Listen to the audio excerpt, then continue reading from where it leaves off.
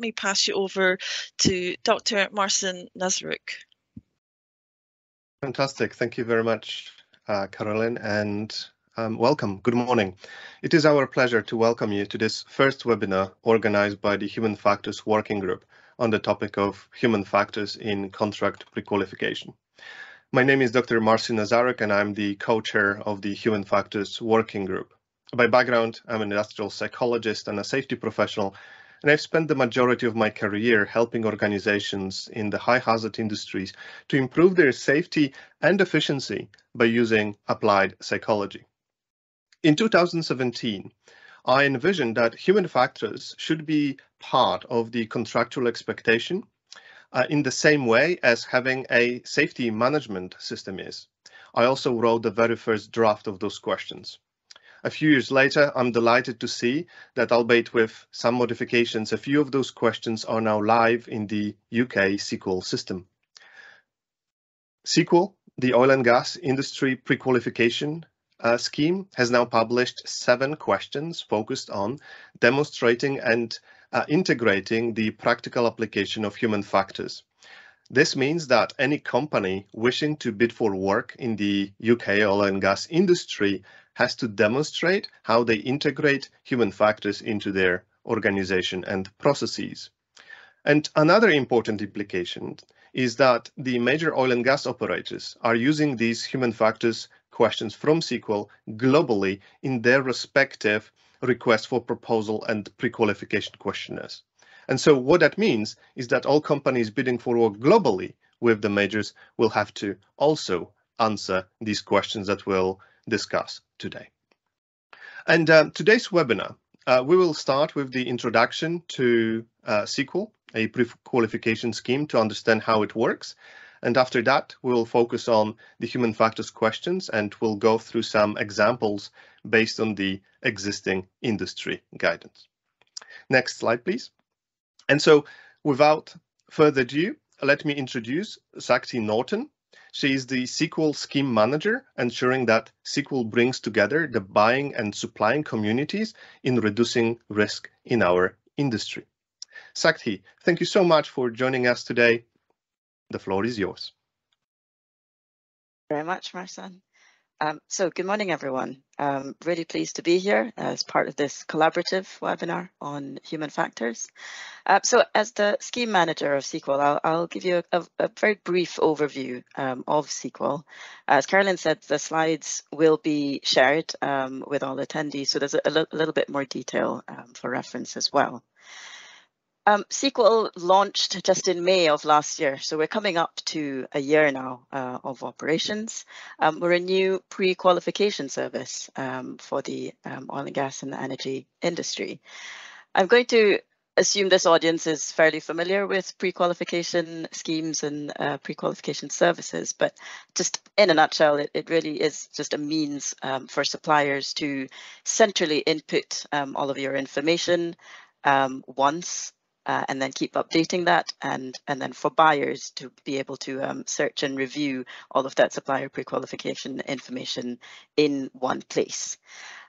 So we really, as a not-for-profit operatorship, we are operated by Logic, and you might be familiar with Logic, who operates other industry schemes like Vantage POB, Masterdeed, Helimet, and so on. We're industry owned, we're not for profit. And so our purpose with SEQual is really to support the industry in reducing risk, increasing efficiency, and in doing so, bringing about cost savings really for everyone as well at the same time. So you can see at the bottom here our current SEQual buyers. These organizations have all committed to using SEQual for pre-qualification. We do have a new buyer just recently signed up as well, so do keep an eye out for the formal announcement on that over the next couple of weeks. Could I have the next slide, please? So diving into the assessments, there are 2 types of assessments in SEQual. We've got the desktop assessment and the on-site assessment. Now, I won't really go into the on-site assessment today. This is only required if a supplier has selected certain product or service codes that are deemed higher risk. For example, manufacture of equipment or offshore drilling services, that's when the on-site assessment would then be required and come into play. In terms of the human factors questions, those are really very much part of the desktop assessment, so I'll concentrate on that today. So the desktop assessment is something that must be completed by all SEQual registered suppliers. They're broken up into three sets. There's the general, which is the sort of financial company information, that sort of thing. We've got the HSE side, and that's of course where the human factors questions sit. And we've got the quality set as well.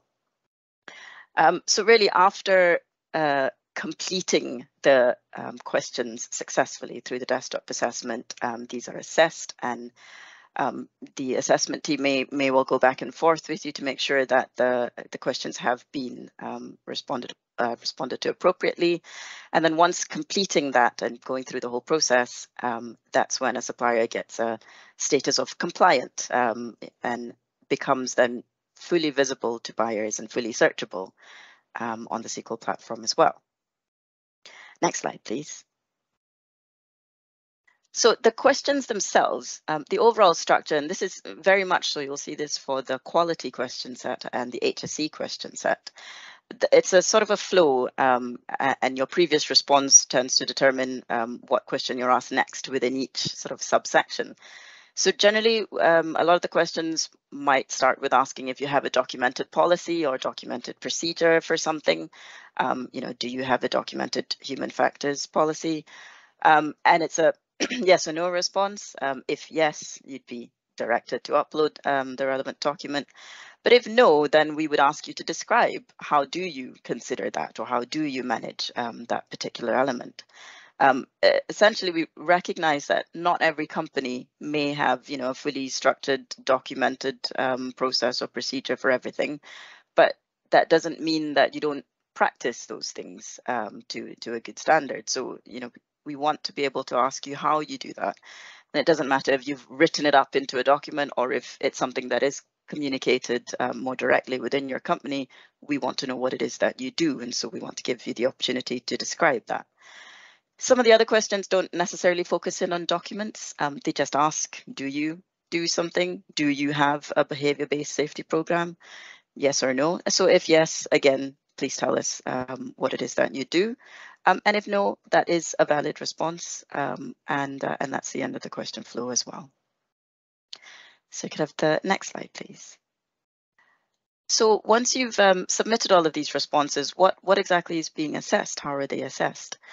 Really, I guess if I go back to, you know, where have the questions come from and where have the assessment criteria come from, these have all come from SEQual buyers, from the buying community, from the buyer working groups that we've got put together. The SEQual questions themselves, initially, you know, we took all of these buyers' internal question sets. And as you can imagine, there was a lot of commonality across all of the buyers. And we harmonized that and brought that together as a standardized SEQual question set and refined that, again, through buyer working groups, industry working groups, and through expert support as well, as Marcin has said. And then we continue to review and improve that on an annual basis and an ongoing basis as well. And so we have already made adjustments to the assessment criteria, which again has come directly from the buying community themselves. It does meet their requirements, but as we continue to operate SEQual, we do know that we will always be open to feedback and will adjust how we implement that criteria to make sure that it is working for both buyers and suppliers. And that's something we'll always continue to do. So on the whole, what is it that the assessment team are looking for? Firstly, of course, relevance, you know, documents or descriptions that have been supplied are in fact relating to the question. And then naturally, each question will have its own, you know, question-specific criteria, specific points that we're looking for. And it will be very similar between where I've said, well, we've asked for a documented policy. If you don't have a documented policy to describe, then how.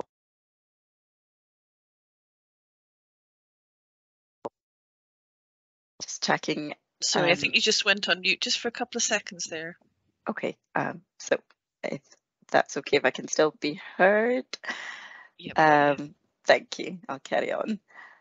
So yes, every question will have question-specific criteria, and that is very, very similar between the criteria we're looking for in documented policies or procedures, or descriptive, descriptions of how it is that you manage things in your organization.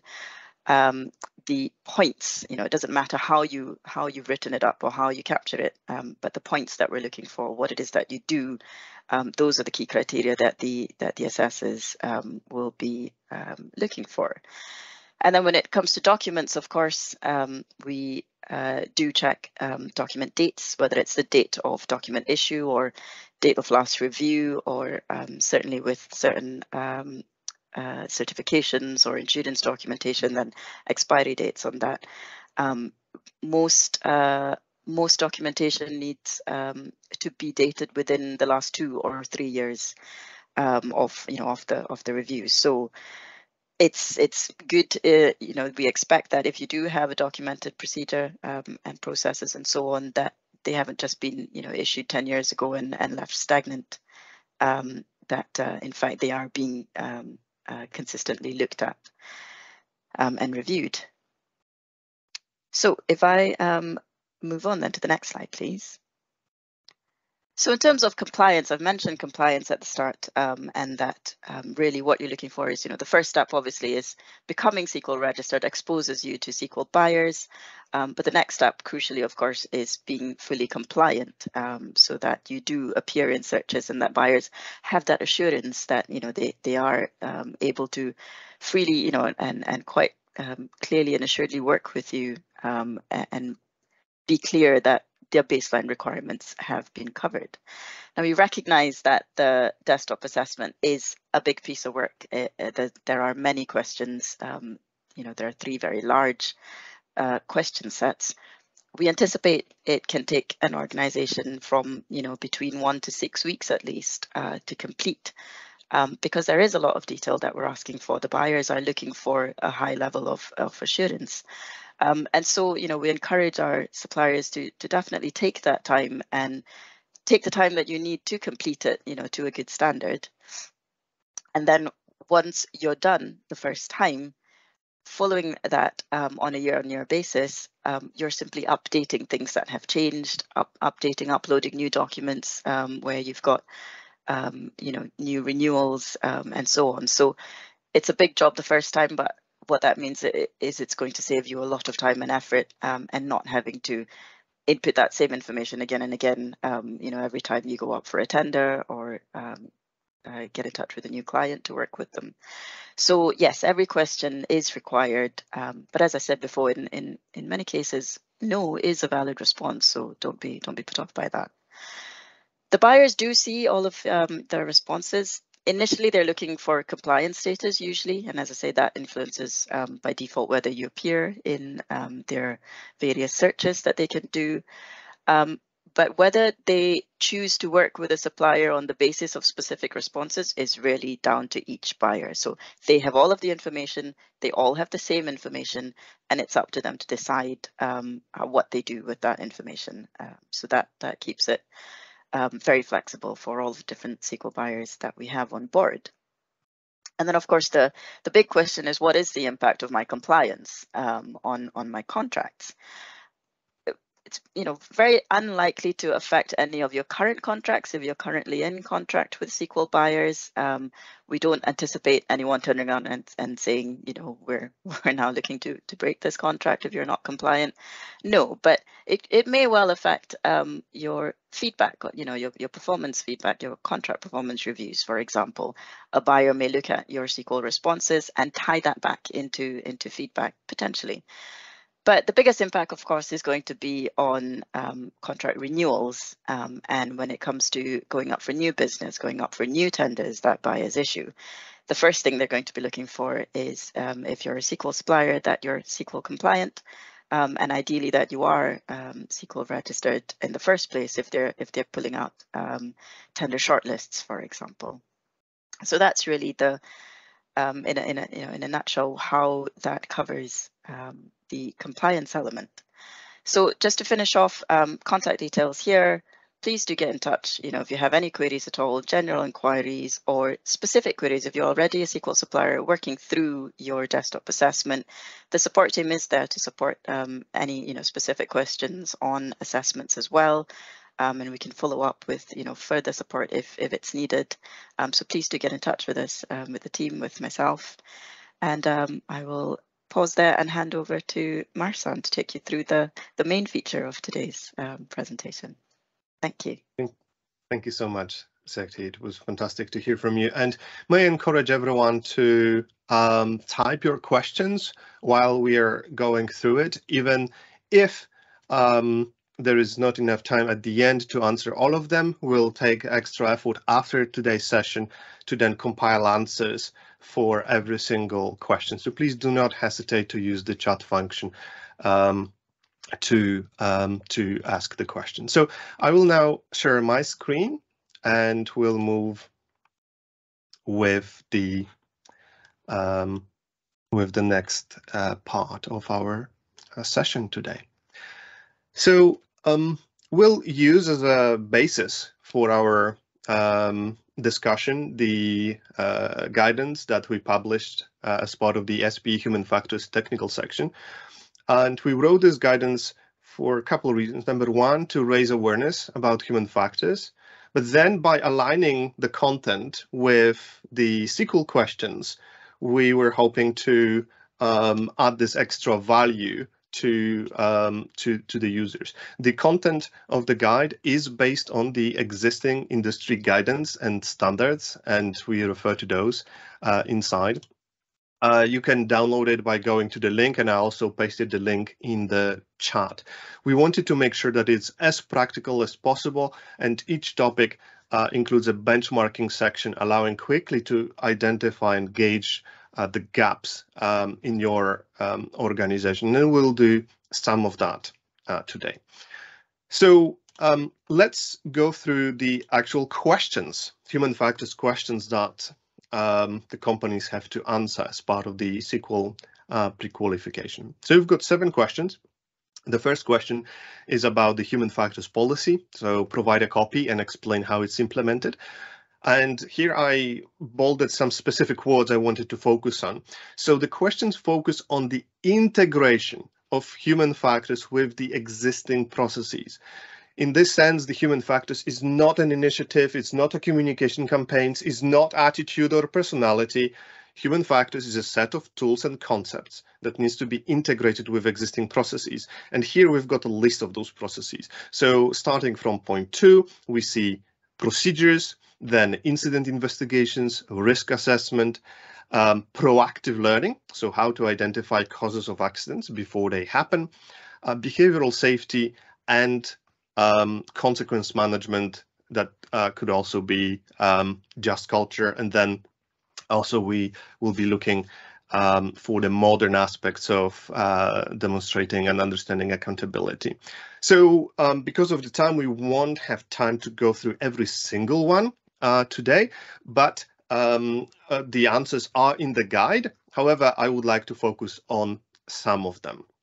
Before we get into the questions, we need to get aligned on the very basic concept. So we need to get familiar with the foundational concept in human factors, which is error traps, also known as performance shaping factors or performance influencing factors.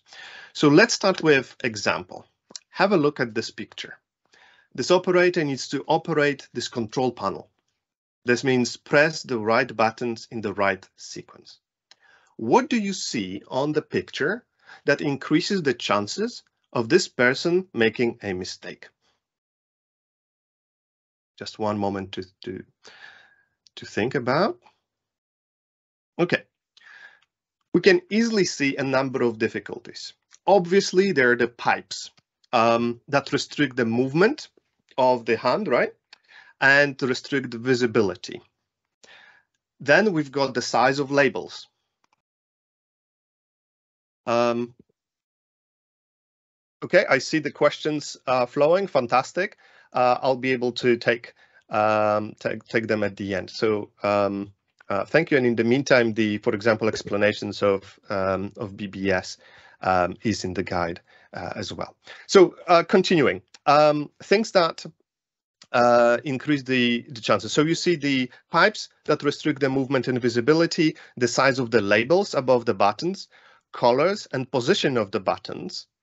And there may be also factors that are not visible on the photo, such as fatigue, broken radio, outdated procedure, or a conflict with a supervisor.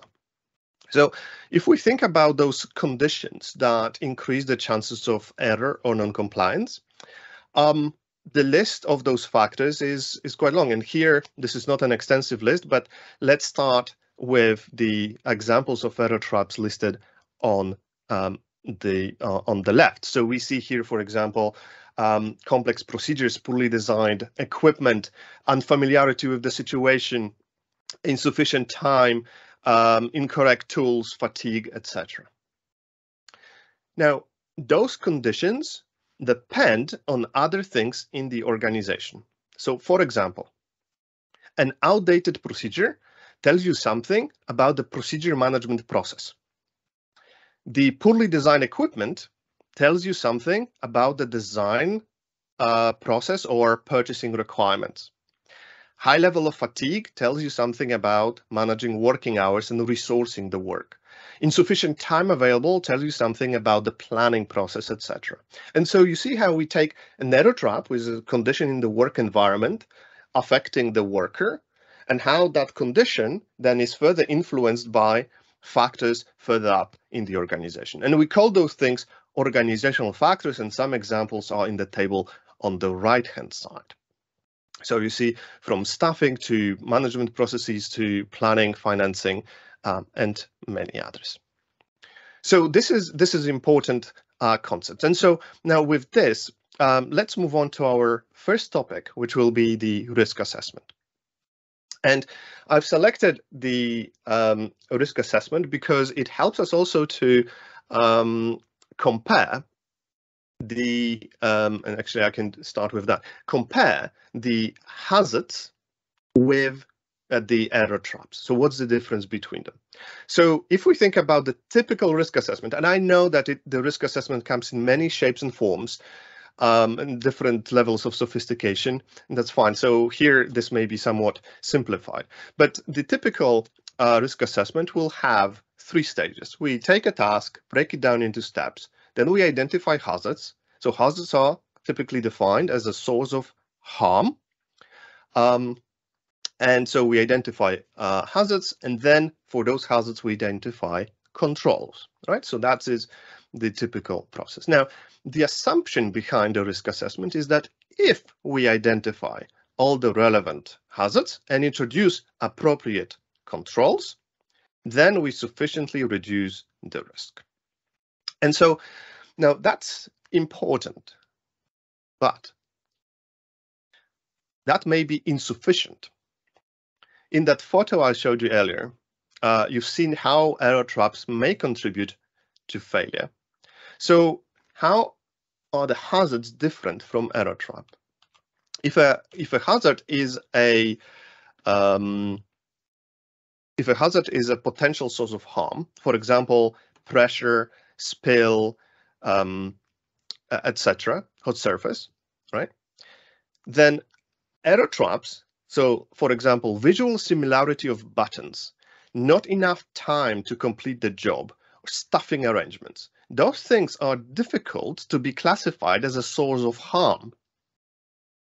So, however, they may contribute, and that's probably not difficult to see how this may contribute to failure. So error traps and organizational factors is a different category of factors that increase the likelihood of mistakes or doing something different from expected.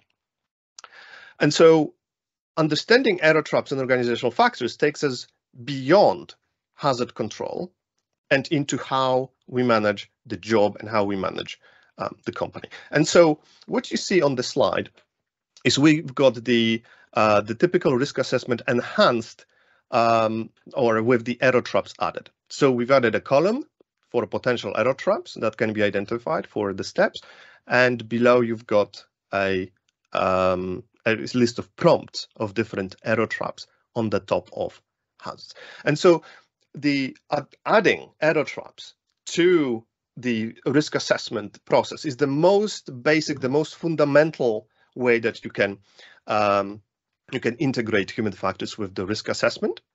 And so with this said, let's now, but there is a bit more to it. So let's do now a quick benchmarking exercise. I'll read out those statements, and please think or mark, type for yourself whether you believe you're already doing it or maybe not yet. And that would help you to identify the gaps. So let's start from the top. Your risk assessment process includes error traps in addition to hazards. The risk assessment training covers error traps and how to identify them and what to do about them. Then error traps are integrated into various forms, templates that are used. And so different forms of risk assessment, from pre-job briefing to control of work processes. So are error traps part of that templates or forms that you have? Then number 4 is more about mindset. So here shortcuts are seen as behaviors incentivized by the work arrangements. Those incentives are identified and addressed. And here, what that means is that if we see somebody skipping the steps in a procedure, that is likely that this is a form of adaptation. So for example, if the job takes 5 hours, if you follow all the steps in the procedure, but you have only 3 hours available to you, people will be adapting to that. And so to optimize the job, and so the resulting behavior, it's important that the job conditions allow for execution of work in a way that is desired. Number 5, frontline operators, supervisors, and other people supporting operations understand the concept of error traps and can point out a range of them, from design to procedure, quality to time available, because you need that common understanding between different groups. And number 6, people doing the job, who conduct the pre-job risk assessment, they can discuss the challenges they face. And if you think about lack of tools, lack of time, lack of people, resources, etc., these are things that we call error traps, but in common language, we can talk about error traps as challenges or difficulties that people face. So that's an easy way to introduce this for workers. Tell me about the challenges related to doing this task. So this is the different aspects of integrating HF into risk assessment, including forms, training, etc. Let's move to the next topic. So this will be about the procedures.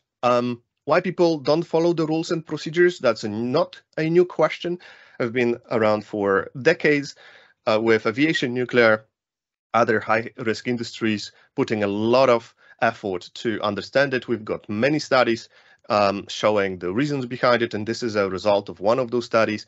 This table is based on the interviews with over 400 workers from a high-risk onshore facility, and we see here a range. Yes, Gina, it will be available. So here we see a range of different challenges that workers face when trying to use procedures.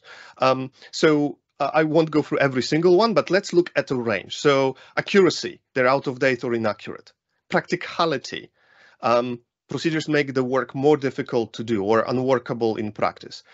There is a better way to do the job. How the content is presented, right? So it's difficult to find the right procedure, or they are difficult to use, or it has 100 pages and you just need one paragraph for your job and there is no list of contents. All real examples. People don't understand why they're necessary, etc. So you see here the range of reasons. Now, that's not the end, because you could ask a question if you consider a procedure or a rule as an aid or a guidance or a form of risk reduction, right? And let's say that the procedure is out of date and inaccurate, meaning it doesn't represent the reality. We could ask a question: why an organization allowed a procedure to be, say, out of date, right? And that takes us to the organizational factors. And that may include how we manage our documents, right? So do we monitor the use of procedures? Do we evaluate the error traps in the procedures? How easy it is to introduce improvements? What about the software? So thinking about the usability of that. So can the worker easily and quickly find the document they need? Are people trained on what the procedures are and how to use them? Is this a part of a competency verification? Those points are as per the UK HSC guidance on procedure management. Are workers involved in writing procedures? So you see here that the usability challenges are stemming from how we manage the documentation and some other organizational factors. So now, having discussed that, let's do a quick benchmarking to see whether you're integrating human factors with your procedure management. Again, I'll go through that and tick yes or no, and that will give you a simplified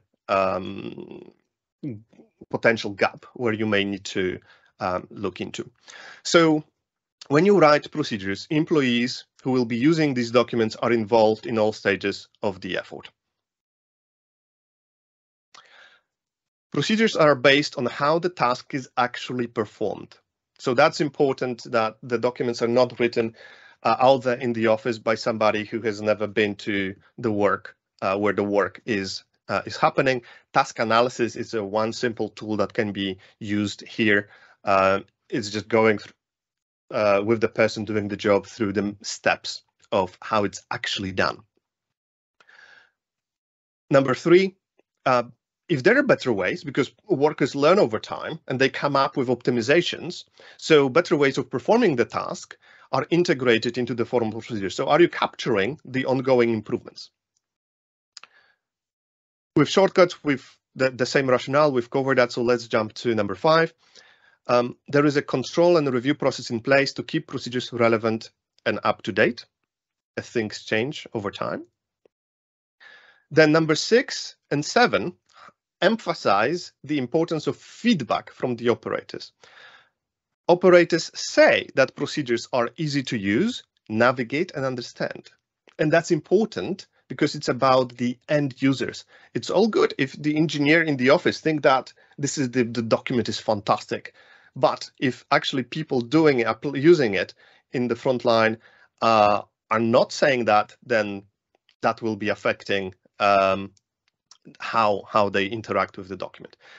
And number 7, operators say that the procedures are easy and quick to access. So you see here that it's not only about the content of the document, the formatting, the wording, the precision, accuracy, but it's also about the environment. So how easy it is for me to find it, for example, or report issues or potential improvements. 8, procedures are connected to training and competency management, and any updates are reflected in the updated training. And number 9, procedure management system ensures that there are no conflicting requirements or multiple procedures covering the same topics. So this is a high-level overview of what it means to integrate human factors with procedure management. Let's move to the next one. So investigations. And this will be, again, high-level overview. There is much more to it, but here I hope that I'll be able to offer you the direction where you can learn more, and there is more resources links in the guide. So This comes from the report published by the Energy Institute. The example is that the incident is the person injured their hand whilst reaching into the pipe cutting machine to retrieve the pipe. Okay, and so this is an example. This table shows an example of depth of the investigation and related recommendations or improvement actions. And so what you see here is at the top, you've got the top row is the example of findings. The bottom row is example of corrective actions, and the columns represent the depth. And so what we see here in level 1 is that we say operator is to blame because they reached into the machine, and so we should discipline the person. And you see the red cross there because this is not an acceptable finding or a solution, because it doesn't change anything. It doesn't. We haven't learned anything, and we haven't improved anything by doing so. So we move to level 2. Now, operator believed that lifting the guard would disable the machine. Okay, so that's better. So we are getting into the what they were thinking and the rationale. So that's good. But if we look at the corresponding corrective action, it says retrain the operator in all aspects of the operating machine, and that's not acceptable. So let's see, why is that? We tend to, as an industry, we tend to jump to train and train and train, while often this is not the most optimal solution. So at level 3, we see that the operator received the training, but the machine used in the workplace, on the shop floor, was different from the machine used in training. So there was a mismatch between the machine used in training and the machine that they used for the job. And so that's better now, because it makes sense why they were expecting the machine to stop. And the recommendation is that the training should be completed on the machine specific that was used in the training. So the machines should be the same. And at levels 4 and 5, we are moving towards organizational factors. So level 4 finding, we see the machine was not fully tested before being put to use. And level 5 finding, it was needed quickly, and the procurement process did not require the machine purchase to have safety interlock. And the corresponding corrective actions is to amend the procedure for introducing new equipment and amend the procurement procedure to improve the risk assessment. So you see here how we transitioned from blame the person through error traps, so conditions that resulted in a mistake or in compliance, towards organizational factors. And so at the very foundational level, this is what it means to integrate human factors into the investigation process. And let's do a quick benchmarking again. So in this case, you've got two tables. You've got examples, what good looks like on the left, and the common examples that show that you may not be there as yet. And so for our benchmarking, let's focus on the right-hand side. Okay, so let's say you think about recent investigations reports that your organization produced, and let's think whether you would find any of those points in there. So claim that there was one root cause. Common causes such as human error, human behavior, or procedural non-compliance as a last cause in the report. The incident happened because people didn't follow the rules, or because they did something, or because they made an error. Use of judgmental labels as an explanations. So this happened because people got complacent, people got careless, or type of biases as well. So for example, this happened because people got overconfident. That's another, perhaps another webinar for why biases are, using biases as an explanation is limiting our corrective efforts. But overall, it means that just focusing on the bias may be at the cost of understanding error traps and organizational factors. Number 4, causes or conclusions, findings that focused only on what the person didn't do or should have done. And that is because just saying that the person didn't do something does not tell you much about what they did and why they did it. Okay, it's the same with should have done. The fact that you're saying they should have done something different does not explain why they did what they did. And corrective actions, if they're mainly behavioral, so remind them, retrain them, appeal them, or consequence management, and administrative, so just change the rule, change the procedure, or that is limiting as well. So you see those combinations. And the last topic for today, given our time, is I would like to talk briefly about proactive learning. So that is finding causes of accidents before they happen. So typically, we think that if a task is completed without an incident, it is a success. Only a very small percentage of all activities result in undesired event, and the vast majority of activities are completed without a problem. And as a result, it's easy to think that no additional work is needed. Does it mean, however, that all those activities that didn't result in an event were executed flawlessly? Rarely is attention paid to how the activities were completed, what challenges were encountered, and were seeds of a future accident evident. And so learning from normal work, also known as pre-accident investigations or learning from success, is about proactively looking into things that make the work difficult, increase the chance of errors, and how dependencies between different groups may contribute to incidents in the future. When there is an incident, it's easy to think that it happened because something went wrong.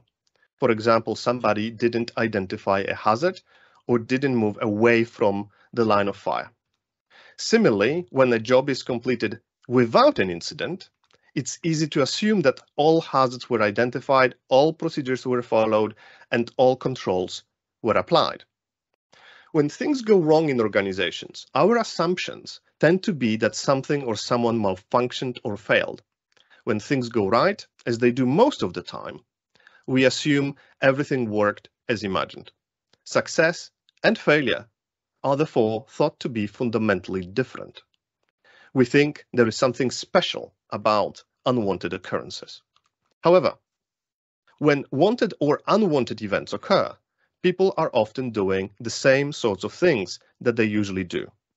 Ordinary work. They may miss the hazard, work in the line of fire, skip steps in the procedure. What differs is the set of circumstances, interactions, and patterns of variability in the surrounding conditions. And so, what does it all mean in practice? It means that the conditions that will create our next accident exist today, and we can find and address them before they lead to an accident. And here is an example. In one of our workshops, a team was working with these large spool. This is a 7-ton spool being lifted with a standard 10-ton crane. You can see the size of the spool on the picture. The spool needed to be lifted 15 centimeters and moved across the room. And you would think, well, okay, that's not difficult to do, but it is. One of the things that we picked up on was that the operator was a little too close to the spool, and the reason was the crane control was a cable type system, which was limiting where the operator could stand and what he could see, therefore requiring a spotter. The spotter was on the other side of the spool, and it was difficult to see each other, so they had to use verbal commands. When we started looking at the crane controls, it had left, right, forward, and backwards type buttons on there. So depending on the orientation of the spotter versus the crane operator and the limited visibility, you could easily make a mistake in the direction you wanted the crane to move. And so we decided that if they just used a remote control and then put some directional indicators using things like east and west, and then line up the equipment so that everything was moving in a particular direction. The crane operator could move around, and he always knew what direction he was going. And by making this simple improvement, we eliminated the need for the spotter and for using verbal communication. So, few additional learnings. If there was an accident, while moving the load, we probably would have found exactly the same things we found now. And number two, the typical risk assessment for such a lifting activity would not identify the factors that we've identified and the type of error traps. And so this is an example of proactive learning, where we talk to people about what makes the job difficult, to learn about error traps and dependencies between different teams. So we haven't covered all the questions from the SEQual, but again, the SPE guide will aid you with that. And let's now focus on some of the questions that we have. Please type in any questions, so we'll collate our answers. So we got a few questions for initially. Later on, if we don't have a chance to answer them. We have a couple of questions. Are you able to answer them now? So let me see. Thank you, Sakthi. I'm looking whether we have any questions about SEQual. Okay, so Carl asks, could it be a good idea for companies to employ professional writers to write procedures, working together with domain experts? So, Carl, in my experience, professional writers have a role to play here, because they will be familiar with forms of editing and language. However, I would highlight two other things. Just using a technical writer who may not be familiar with the industrial risks may not be enough, because there are certain rules how you write steps with the action words, etc. HPOG published a separate guidance recently on procedure formatting. That's number one. The second point is about usability. So just the fact that you have perfectly formatted document does not necessarily mean that those perfectly formatted steps represents reality, represents the best practice. And of course, you need the users, but then there is more to usability as well. So preferably, it would be good if you did a risk task analysis on and be able to identify other conditions that influence what makes the job difficult. And so whether your technical writer is able to do that may depend on their background and their profile.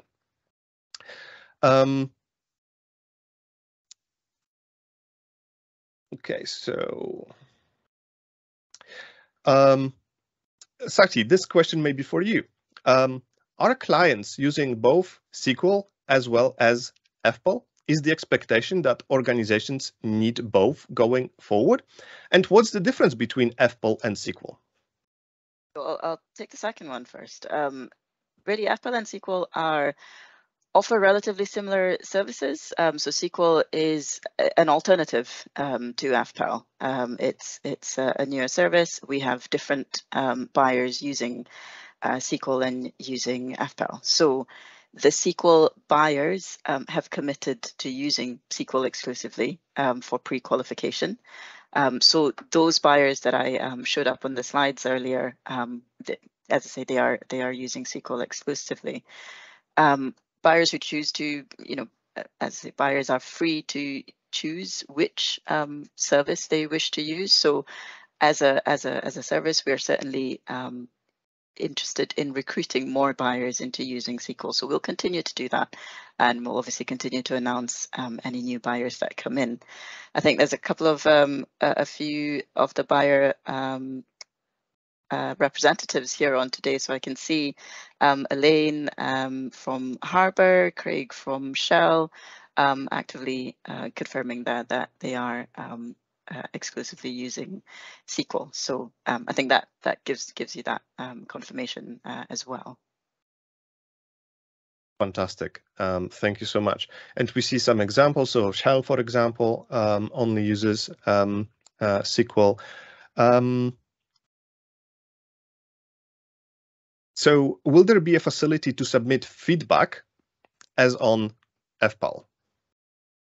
Yes, we are bringing in feedback functionality later this year. So we've already had a couple of sessions with SEQual buyer members and SEQual supplier members together as well, to get your feedback on the feedback functionality that's being designed, and the feedback questions that will be issued. Again, they'll be obviously the same questions that everybody will be answering. So there will be a set of questions or template of questions that the buyers will respond for suppliers, and that suppliers will be able to give feedback to buyers as well.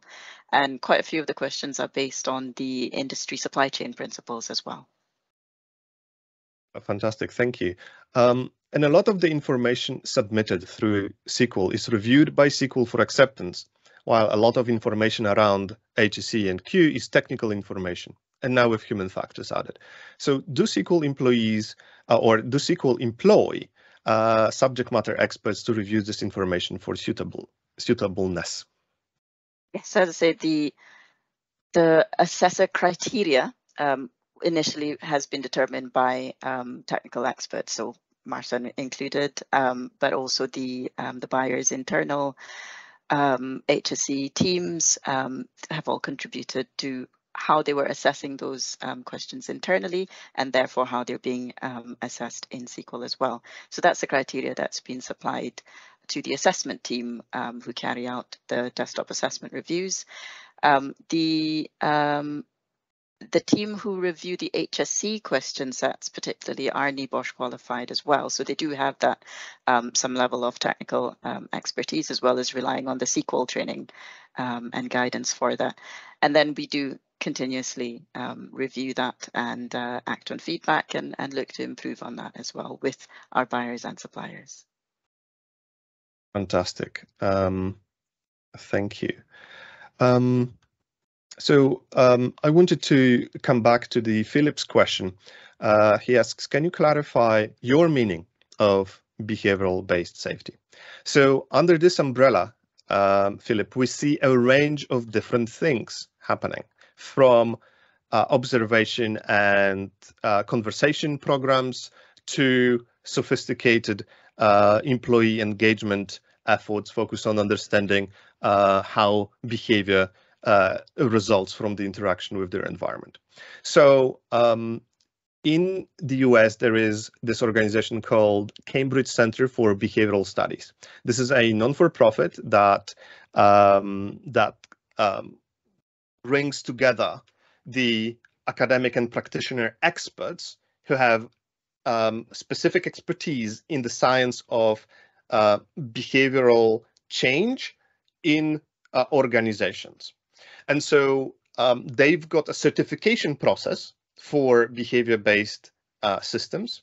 And this is what we refer to in the guide, because that's the only certification programs that I'm aware of that is based and relies on the practical applications of science as part of the certification. And so that is an engagement program that sees behavior as a form, as an outcome of the interaction with the work environment over time.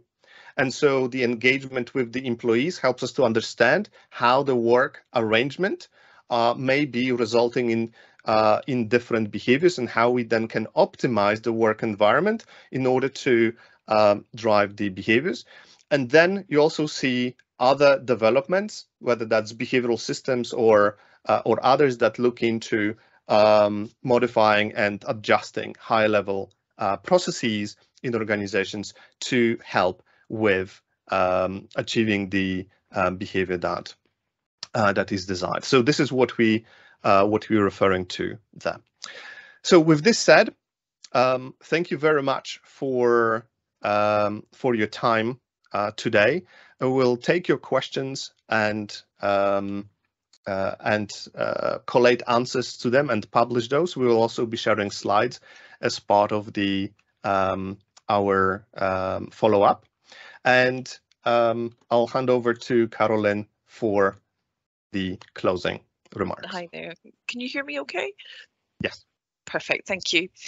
So thank you very much for attending this morning's sessions. I see we've had a few queries, but just to remind you that we will be sending out the slides after today's event. The session is also be recorded, so that will also be available. We come into quarter two of Step Change in Safety's quarterly themes of human factors. So please do visit our webpage for further information regarding a wide range of human factors topics. Also, we have an additional 2 webinars coming up throughout quarter two. So if you have a look on the Eventbrite webpage, just as you did for this session, and please do sign up. We'll have some excellent speakers. As Marcin says, if you have any additional questions, either put them in the chat or don't hesitate to contact us directly, and we will sort of collate them and respond to them and make sure that everybody is involved. So again, thank you very much for your time, and we hope to speak to you soon. Take care. Bye now. Thank you very much.